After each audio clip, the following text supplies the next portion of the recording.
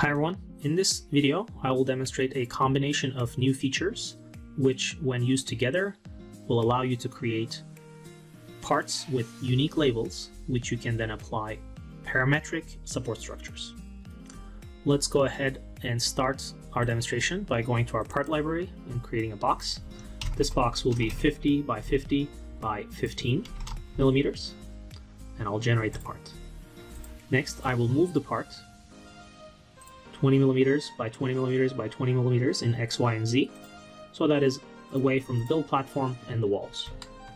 Next, I will go to these settings and demonstrate an improvement to the parts renaming.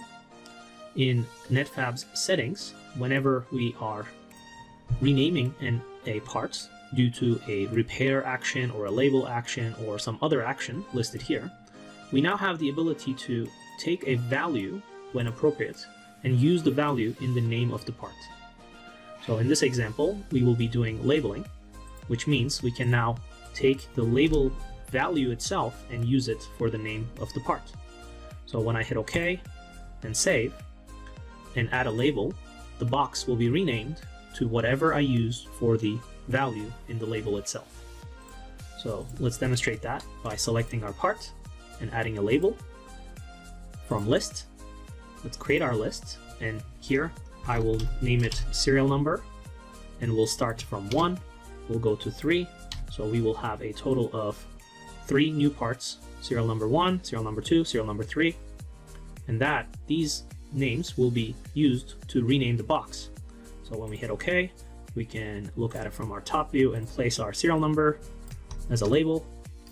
I'll make it a little bit bigger and change its height to 3 millimeters, so it's only 3 millimeters deep, either added to the part or subtracted from the part. I will also control the placement of these new parts, and when I hit apply, remove the old part, say yes, watch what happens to the name of the part. It will change from box to, here we'll give them a gap of 25.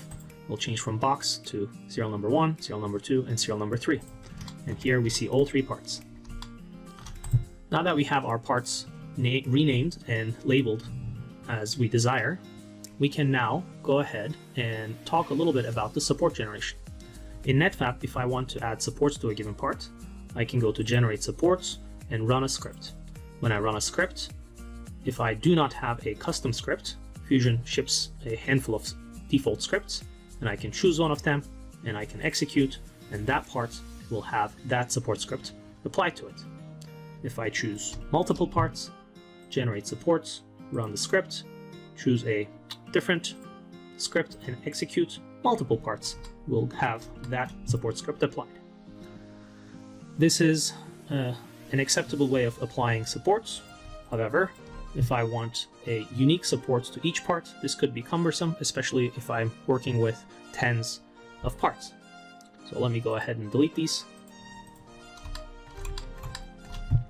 So in this video, I will demonstrate how to create a parametric support. To do that, we have to go to Open Support Editor and create a new support script. We'll call this custom and hit OK. And we will add a bar on areas type support action. And we'll just save it with its default settings and close the support editor dialog. Now we have a custom support. When I go to generate supports, run support script, you will see a new icon that says custom. If I filter out the default scripts, I will only see the custom one. So right now, if I execute that, I will get the outcome of a custom support script applied to a single part. Let's go ahead and delete that one more time and go into parametric supports. To generate the parametric support, I have to get into the support editor, take a custom support, and add parametric information.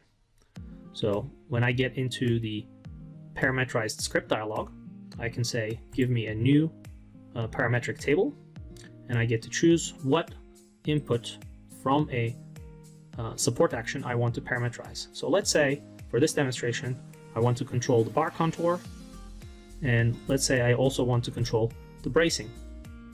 When I hit OK, it adds values and columns for each of those things I mentioned. and I can add new entries. I get to give them names, so I will in this case use the same name that I want to apply to a given part. So if I want an entry where there is no bracing on serial number 1 and the bar contour is solid, I can create a entry like so. I can do one more. Let's for serial number 2. Let's say we want a K-type bracing and a solid bar. And then for the final serial number 3, we want an X-type bracing with, once again, a solid bar, or we can change it to a cross, for example. Okay, so we have our 3 parameters associated with a certain value. We save this, and then we save this one more time, which means our custom script is now contains parametric information. We can close the support editor, select 3 parts or all the parts that we have, assuming we have created enough parametric information, and go to generate support and run support script, which now has parametrized information. So now you have a new filter that appears, because this custom is no longer just a singular custom script, it's a parametrized script. And you can map the parametrized script by name to the parts that you have selected. When I hit execute, you will see that Netfabb automatically added bar supports with the solid profile to the first part, bar supports with the solid profile and a certain bracing type to this one, and cross style bar supports with cross style bracing to the third part.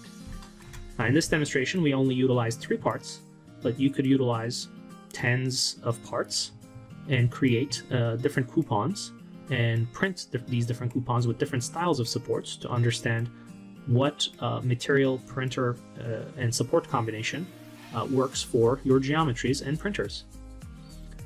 To make this a little bit easier, the editor where we created the parameterized information also allows you to take a given table like this and export it as a CSV file and import it as a CSV file. And you can easily add different parameters by choosing their names and taking a look at the format in CSV and editing the inputs.